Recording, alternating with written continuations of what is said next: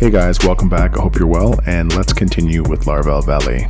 And now we're going to take a look at, let's see here, paths. Okay, I'm going to type in Valet links. We're going to unlink these. Okay, so we're going to say Valet unlink, and we're going to say fundamentals, and we're going to do Valet unlink, and we're going to do my app. So they've been removed. So if we were to type in Valet links, we will see that we don't have any more links. We'll clear that. We're going to say Valet paths, and you can see there's only one path.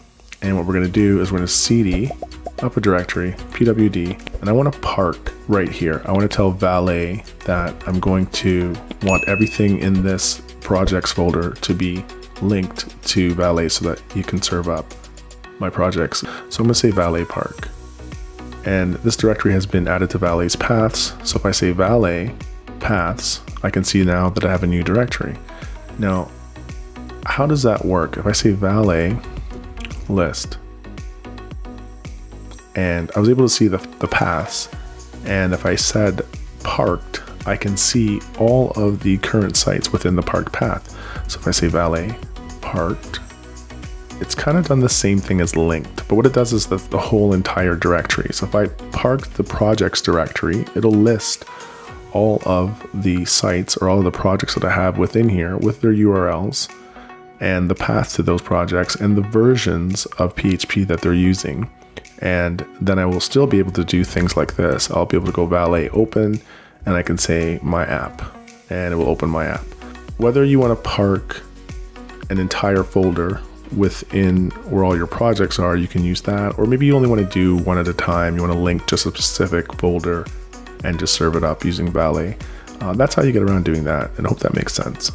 And there'll be one more thing here that you notice there's an X here, and that tells you also that there's an SSL certificate here, and this myapp.code is also secure, it's locked, okay? So that's path, and that's parked, and that's paths, and that is also parked.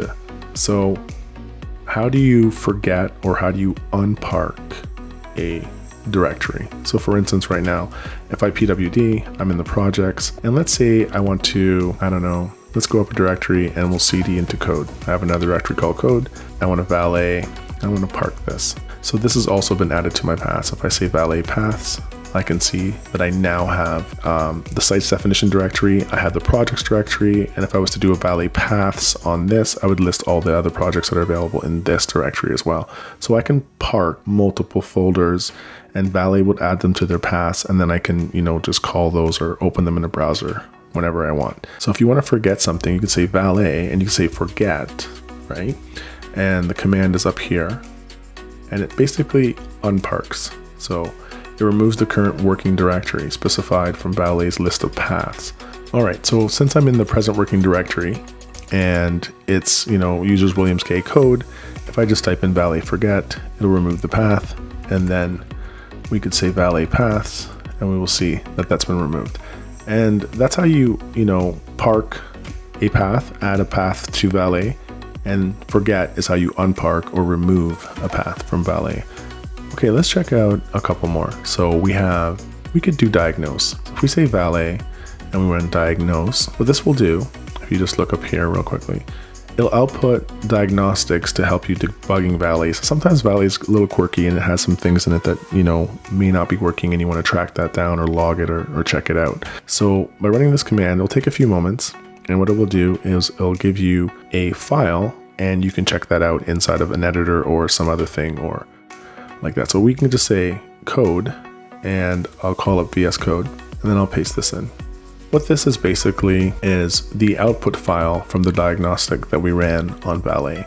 So it kind of tells you, you know, what I'm using, the version, you know, my loopback, and it's got a bunch of things that I've, you know, for my paths, and it goes on. And there'll be more specific details around certain things I need to take a look at. I just run a diagnostic and I copy that to my clipboard and I try to figure out what's going on. So that is that one. We'll clear that. We're going to skip share. We did start, we did stop, we did TLD, we did trust, we did uninstall, and we did unlink and unsecure. And that's it for this one, guys. I will see you later. Take care. So don't forget to like, subscribe, Let me know your thoughts below. Hit the notification bell. I will see you guys in the next one. Take care. Until next time.